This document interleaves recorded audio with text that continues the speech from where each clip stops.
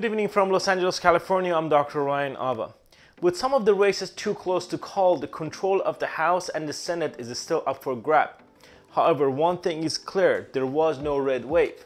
And with the President Biden's low job approval rating, many had expected the history to repeat itself. But thanks to Trump, this didn't happen. Why? To put it in a Trumpian term, the word on the street is that many candidates did not want him on their campaign trail at all.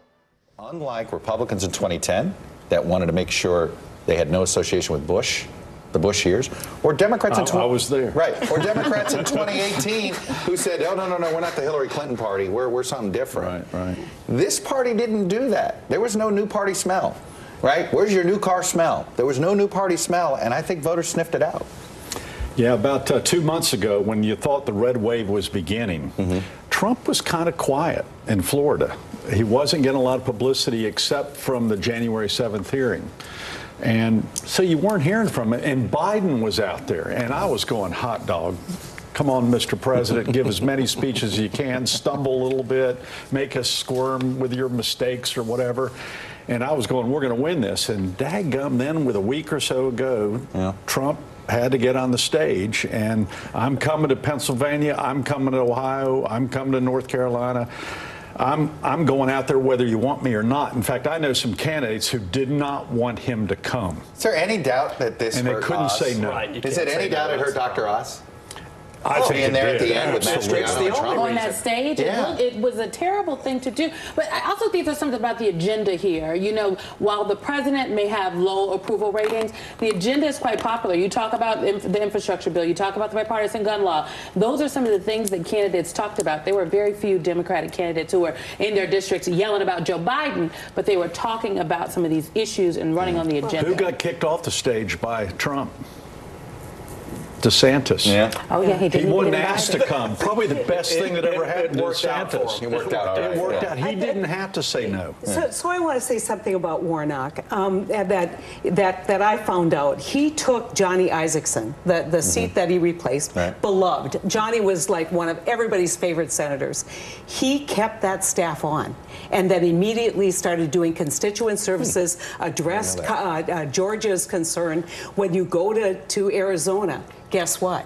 In Arizona, he talked about water, he talked about the border. I mean, Mark Kelly. And the other thing about Arizona that's interesting is why, if you're running for a seat in Arizona, do you take on the McCain family? I mean, there's no positive to that. And so at the end of the day, Jimmy and Jack got on the stage with Kelly and said, he's our guy, bringing that aura, you know, that Republican moderate vote to Kelly. And Jonah Goldberg put it well. He said, can you imagine somebody at the Nike store yelling asking customers, any of you here ever buy Adidas?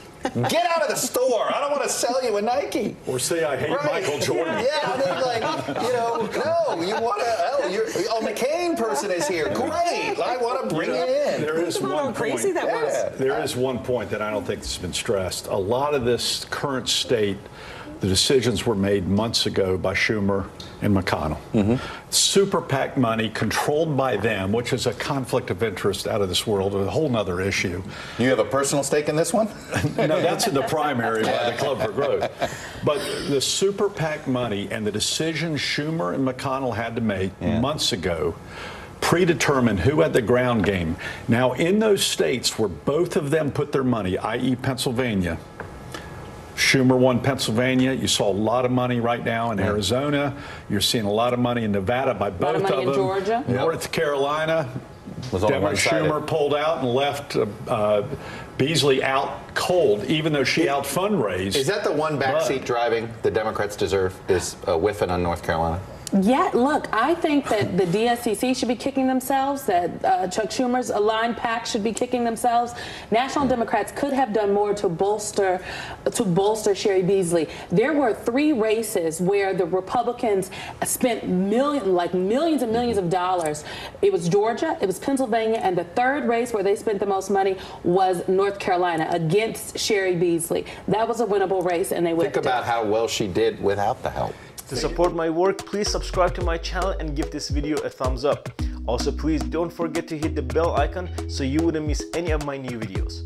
Thanks for watching.